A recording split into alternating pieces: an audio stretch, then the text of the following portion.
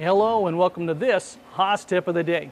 Right now we're going to do some machining magic with our probe and a G68 rotation cycle. This is the fun stuff.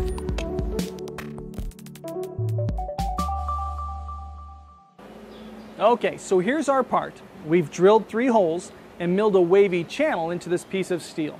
Okay, so far you're not impressed, but just wait. We've taken one of these parts, clamped it into a vise, and dropped that vise onto our table without indicating it in. All we did was eyeball it and clamp it down. Now we just jog our probe up to the edge of that part and press cycle start.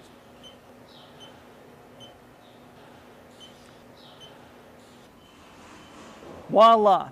Our tap runs the gauntlet and perfectly taps those 3 holes. Now wait a minute, let's see that again. This is amazing. We just perfectly traced a wavy channel and tapped 3 holes in a previously machined part without indicating in the vise or the part. He's a witch. Burn him! Now you know that that small tap would have snapped right off had the control not rotated our program perfectly. Let's show you how we did this magic trick. With just one line of code, we probed our XY work offset.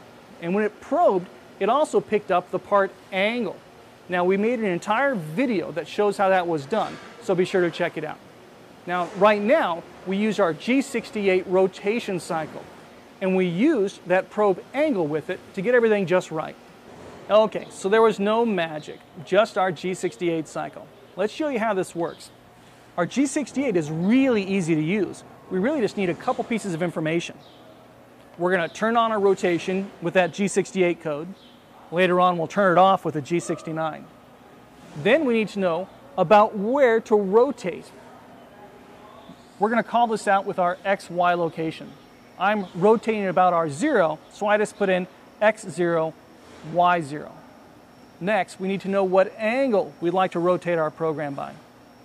Now we're using an R pound 189 because our Renishaw probe wrote the angle of our part to macro variable 189. If you were writing this program by hand, you could just write in the angle directly. Our vise was at R 1.321 degrees.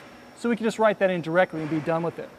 Now, if we've got a positive R value, it's going to rotate our program counterclockwise. If we're using a negative R value, it's going to rotate our program clockwise.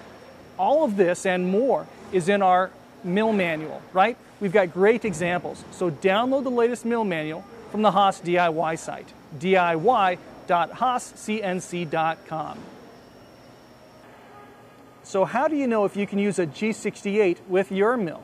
Well, rotation and scaling is a paid option. If you've got a probe on your mill, you've got rotation and scaling. When you buy the probe, it comes as a package wrapped up with the macros option, rotation and scaling, and M19 spindle orientation. To check on your control to make sure that that option is enabled, you'll look at parameter 57-bit 17 on a classic control. If you've got a next-gen control, you'll just look under the Features tab under Rotation and Scaling and see if it's on or not. Well, if you got something out of today's tip, or any of our tips, then subscribe, like, share, comment, let us know. Thanks for letting us be a part of your success and for watching this Haas Tip of the Day.